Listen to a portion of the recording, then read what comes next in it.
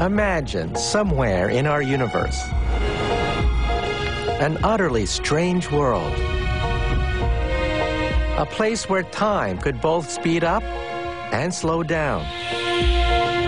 From where we could journey into the past and the future. Somewhere time could even split in two.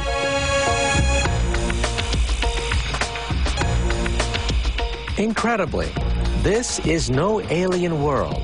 It's our world, and it's all around us.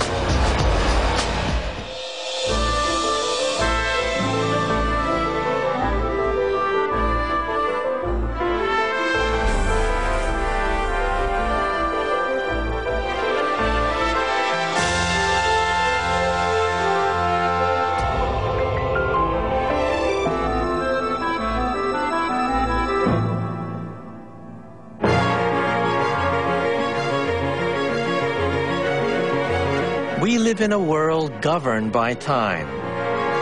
From the tiniest of cells to the most distant of stars, our entire universe is subject to the beat of a constant clock. And because time is everywhere, we think we know it. We know that it's regular and it moves in one direction. We know that it's universal and eternal. And we know that it never, ever stands still. But how can we be so sure? How much of what we think we know about time is really true? In this program, I want to get to the bottom of what time really is.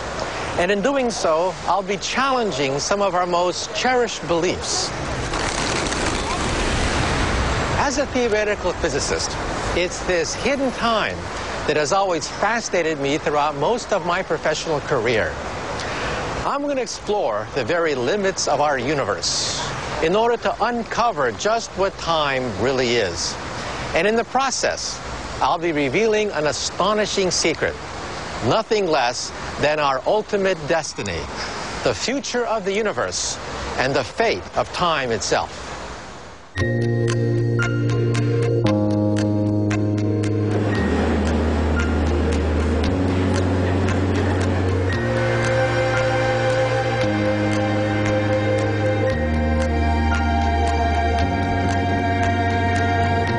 Of all our assumptions about time, one of the most obvious is that time is regular. That a minute will always be a minute. For everyone, everywhere. Here in the Swiss Alps, I'm searching for something that challenges this assumption. Something that, if time was as regular as we think it is, shouldn't exist at all.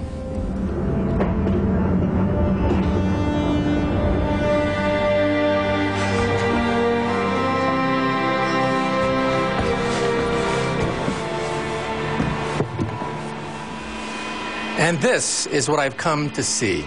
It's a particle counter, telling me that the air around me is full of tiny particles called muons that come from all the way out there.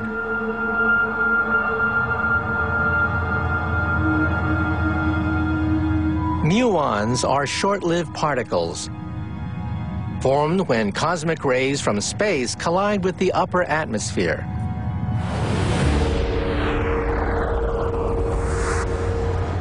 But the big mystery is how they come to be down here on Earth.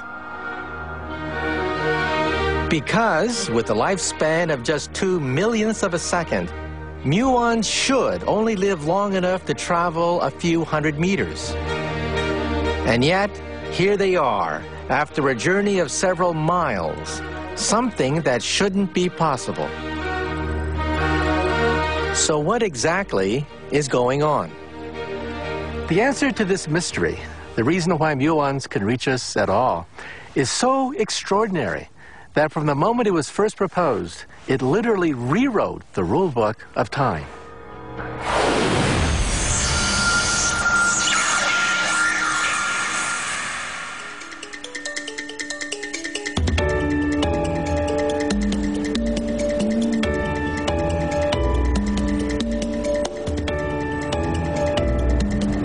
Less than 100 miles from the Alps lies the affluent city of Bern.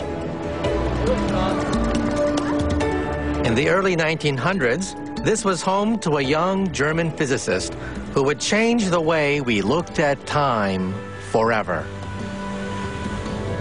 His name was Albert Einstein, and he's been my hero for the past 50 years. In 1905, in this, his first-floor apartment, Albert Einstein put the finishing touches to his radical new theory: special relativity. One of 5 papers published by Einstein in 1905, special relativity would make us think about time in a completely new way.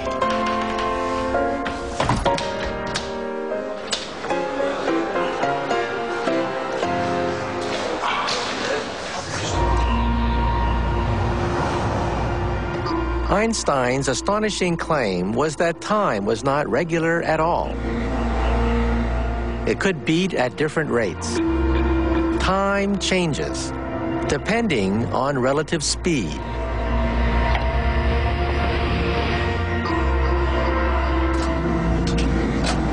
Imagine for a minute that my tram is capable of traveling at phenomenal speed, just a fraction less than the speed of light. According to special relativity, the rate at which time flowed on this speeding tram would depend on whether you were on board or looking in from the outside. So while for me, it would seem as though time was passing perfectly normally, for me, sitting on the pavement, assuming I could somehow peer inside the tram, time would assume a totally different quality.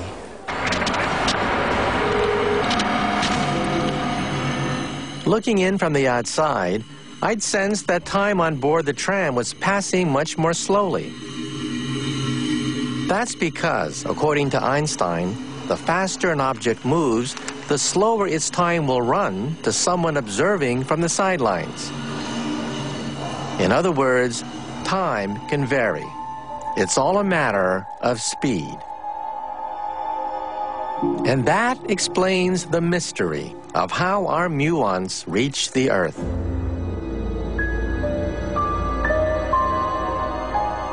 Because muons travel near the speed of light, relative to the Earth, their clocks have slowed down, so much so that they exist long enough to reach the Earth and be detected. Time for our muons has stretched. It beats very differently to the way it does for us.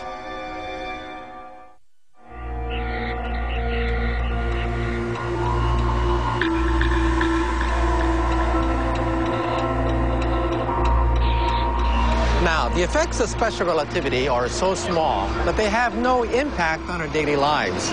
But the fact that they are there at all has changed everything.